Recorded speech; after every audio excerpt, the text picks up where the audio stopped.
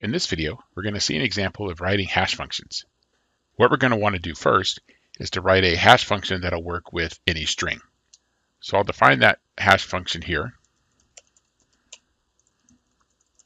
There's two options for the parameters. So we definitely want to pass a string in, and that'll be the string that we're calculating the hash function for. And we could also provide another parameter here for what the size of the hash table is. However, that hash table size may change, and there might be other situations where we don't even care about fitting the results we return within some range. So I think it's better just to have the one parameter for the string and then let the user decide if they want to use the modulo function to ensure that the result is within a certain range. So I'll start off with an initial hash value of 0.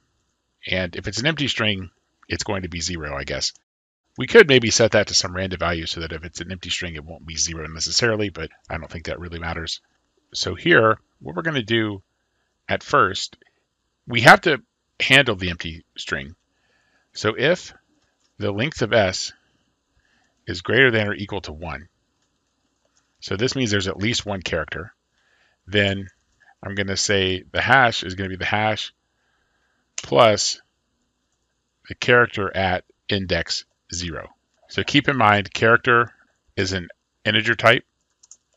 So even though this will be a character like ABC, this result will be the ASCII value of that character. And in fact, let's go ahead and do the same thing. If it's greater than 1, actually, to be consistent, let's say if it's greater than 0, and then if it's greater than 1, then we're going to do the same thing we did. So now we've added the ASCII values of the first two characters. Now, if the length, actually, I think this is going to be the exact same thing.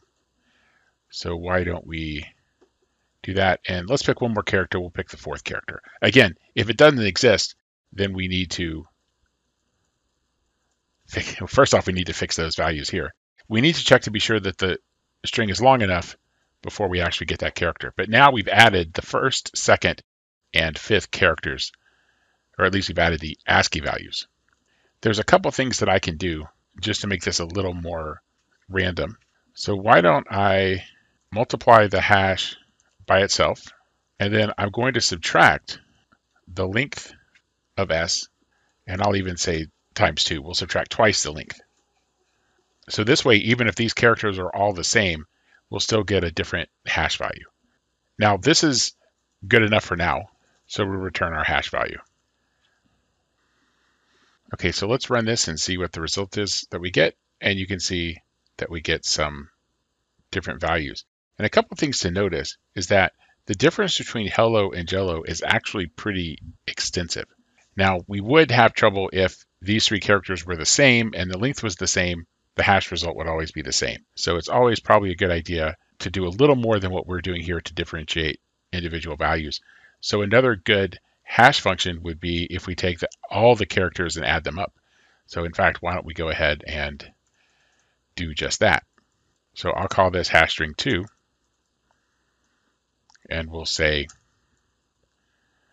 for all the characters in S, actually let's get our sum first, and II will be less than s.length. We'll increment II, and now we'll add all the characters up. Okay, so now, just to make things a little more interesting, now let's multiply the hash times the length. Actually, even more so than the length, let's just say the last letter. So this is the last letter. S.length minus 1 is the last letter of the character. And so this gives me the length, or this gives me the last character. And then I will, I don't know, let's subtract the square of the length from that. And I think, there we go. So that gives me a nice bit of, if I change anything in the string, this is going to change pretty significantly now. And so let's take a look at these.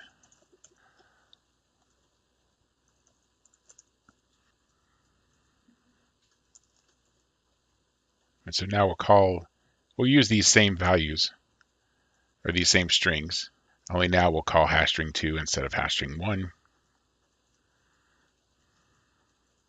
And when I run this code, you can see we get these. And you'll notice there's a lot more seeming randomness here than there was before. And of course, if I was actually using these functions as part of a hash table, I would want to modulo this by the size of the hash table. If you remember from a previous video, we have the student record class, and we implemented a hash value. Now we have a problem here. This hash should not modulo by 10. In fact, I would just recommend we return the student number, because the nice part is that's a unique number for each student. If you'll remember, each student gets assigned a unique student number that we keep track of with this static int for next number. We also start this at 1024, so it might be a good idea to say, let's subtract start num, and then we'll add 1. So that way this will start at 1 and go forward. What do we call it? Next num, sorry. And so we don't really need to do this, but since we're returning the actual student number, since those are unique, this gives us a nice way of doing these consecutively.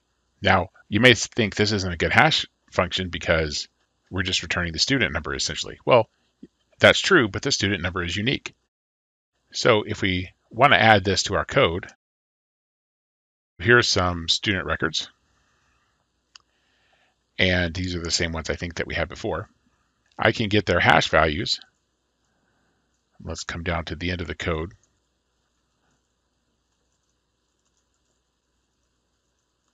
That function's hash value, right? Yeah.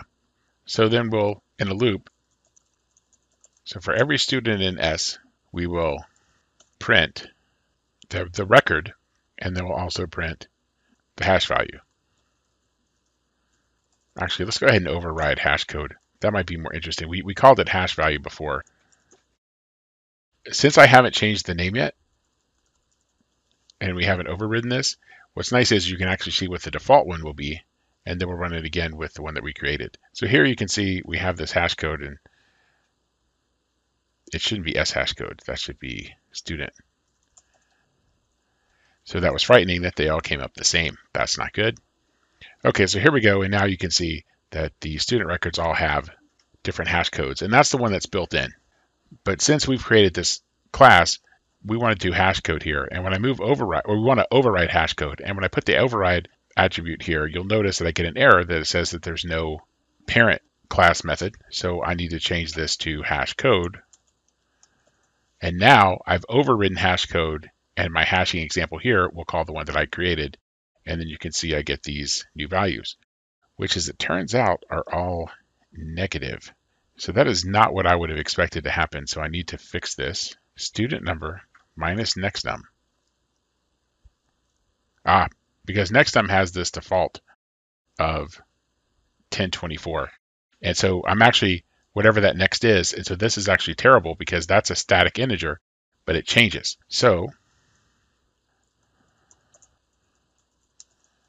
I'm going to call this the starting number, and we'll say that that's equal to this. So now I need to give it a type. It's an int. It's 1024, and then I can use that here. So that's the student starting number, and why isn't it recognizing it there? I misspelled it. So let me fix that spelling. And now down here, this should be student no start, and that should give me a valid value. And now you can see the hashCode. Again, the hashCode start at 1 and through 10, but those are all unique. And so then if I wanted to put these in a hash table, all I would need to do is take the result of this, modulo it by the size of the hash table, and that would give me the index. Okay, so this is an overview of hash functions. Hopefully you get some ideas of how to write hash functions and how to use them. In this course, we're not going to be focused on actually creating a hash table, but it is just something that you need to be aware of. Hopefully this gives you a good introduction to some of the concepts you'll need to use in order to use hashing effectively.